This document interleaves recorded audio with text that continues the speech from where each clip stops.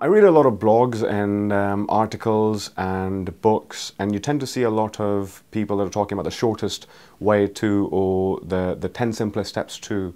Unfortunately, I don't think there's a shortcut to being genuine, and I think that's what's important to get people to trust you before they buy anything from you. I think it's a massive ask if you tell me that, here's my new product and I want you to buy it. It's a massive ask for me to change my way of doing things and go in for this new product or service. So the first thing to establish is that you are genuine, that you are credible. Good news is that it's actually very easy, especially with the social media channels. It's very easy to spread information, especially if it's good information. So what I would recommend is not go after shortcuts or the quick ways of doing things. Is to first genuinely care about your product, genuinely care about your customer, and that's when you will be able to show on all the social media channels that you do care, you are genuine, and you are someone who I can trust to buy this product from.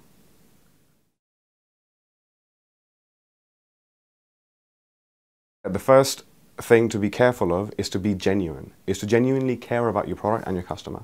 Once you've got that, the 3 steps that I would recommend for any entrepreneur is to first evaluate your product and constantly evolve your product based on genuine feedback. So it's nice that your mum likes your product, but it's not enough. However, that's not a bad thing either. We start with home, we start with friends and family to first evaluate our product, but once you've crossed that stage, it's important to get independent feedback from people who might use your product, who may be interested, who are expressing some sort of interest. Take that feedback on board, update your product, and then go out and sell it. The job of selling becomes easier when you've got a product that's based on customer needs rather than what I felt like doing. So that's the first step. The next step is to share your story. Now, it's important for me to know as a customer, why should I buy your product? Why are you selling me what you are selling me?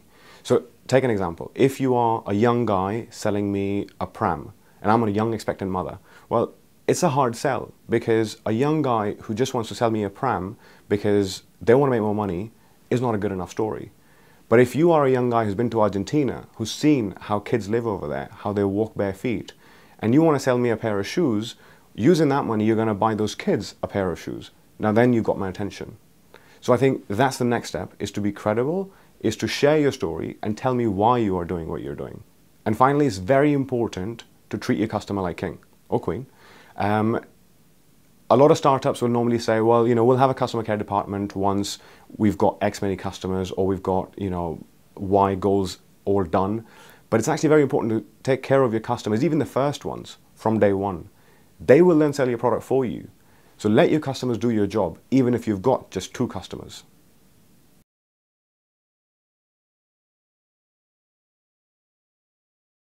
I think partnerships can help all businesses, especially social enterprises, because as a social enterprise, you've got a brilliant story to tell. You've got a story about how you want to help people, how you're going to change the lives of so many people through your business. And I think it's a brilliant way to approach larger enterprises, larger companies, larger organizations, to then go to them and say, this is the change I want to do, and here's how you can help me.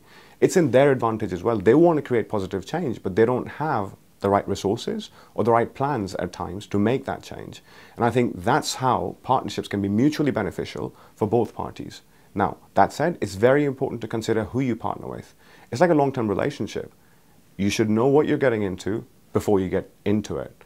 And I think if once you evaluated what you need, what they need, and how both the needs can be satisfied properly and nicely for the benefit of the customer, I think all partnerships can be extremely beneficial.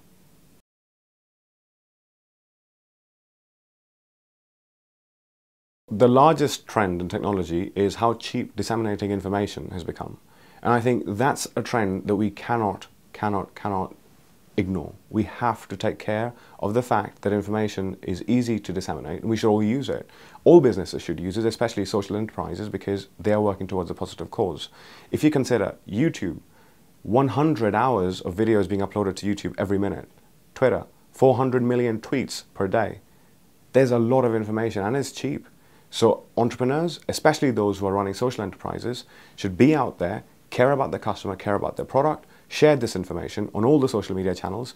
But it's not enough to share information. It should be good information, because once it's good information, the customer is going to like, share, retweet, and do your job for you. So that's what I would suggest to concentrate on the most.